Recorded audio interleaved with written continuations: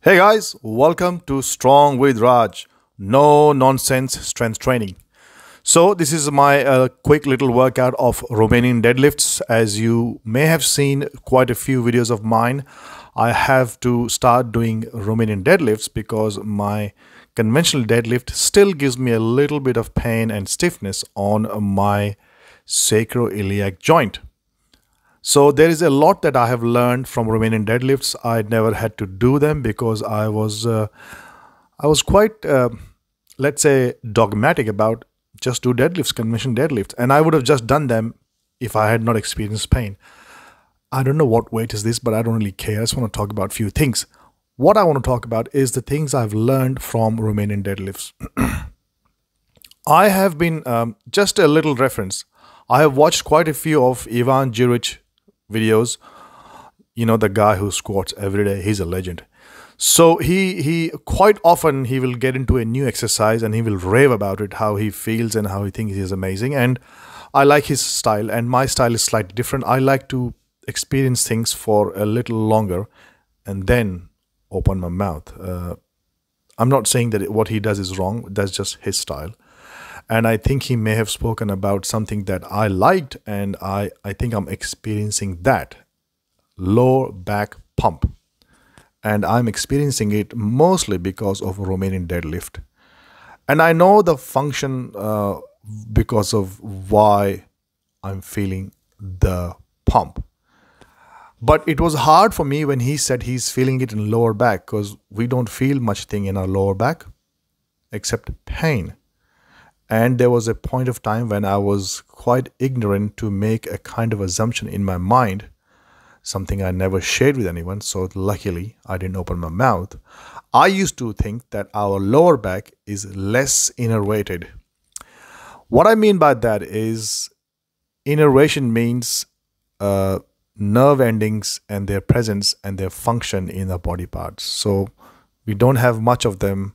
I think by my latest reading, we don't have much of them in our ligaments, let's say in our tendons and fascia. Whereas we have a very rich and dense supply of nerve endings, basically motor neurons. These motor neurons are like soldiers. I like to call them soldiers, not messengers, who take the messages of sensation and movement. So I'm glad that I opened my mouth now when I actually debunked my own assumption that lower back is not innervated, but it is. So that's a good one. So I was thinking, why am I feeling the pump? I was feeling the pump as he described. And like I said, I did Romanian deadlift. I've done it many times to feel that pump. I do feel them in my abs when I really brace hard, but it is very momentarily because you have to brace under the bar, and when you put the bar back, it's fine. But when it comes to lower back, this is a new sensation, and I was able to relate to what Ivan was saying. I've had this sensation and feeling in doing a Superman position where I'm on my tummy, arms are slightly out in the front, and I'm raising my legs slowly. I should have a video somewhere of it. I felt there as well.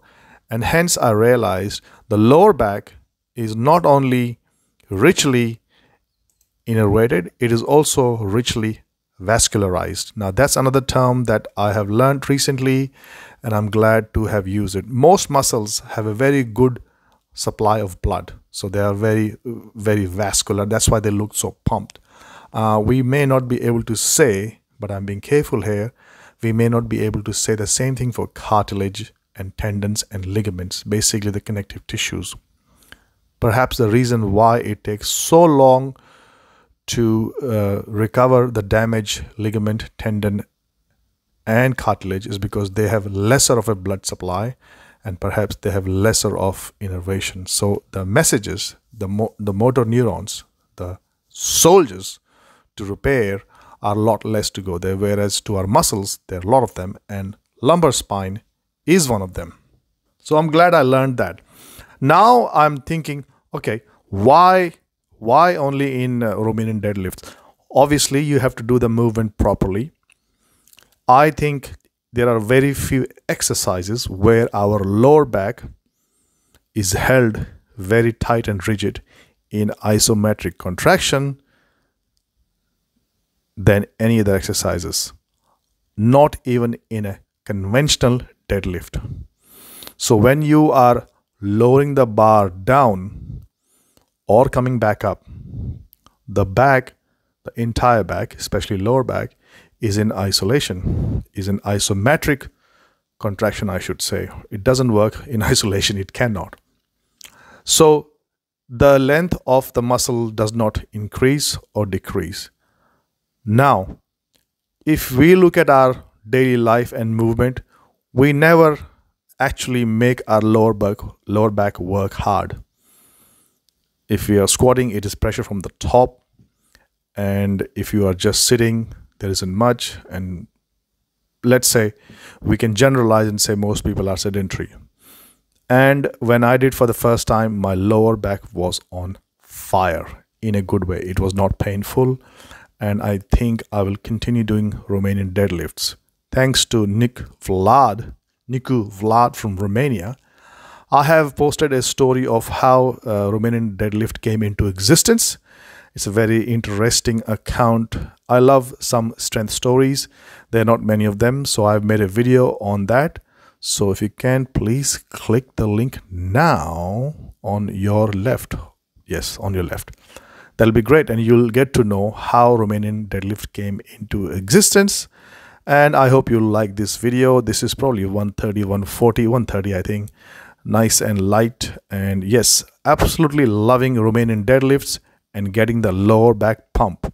Thanks to Ivan, thanks to Nicu Vlad, and thanks to myself to finding this out. I'll see you next time. Stay strong.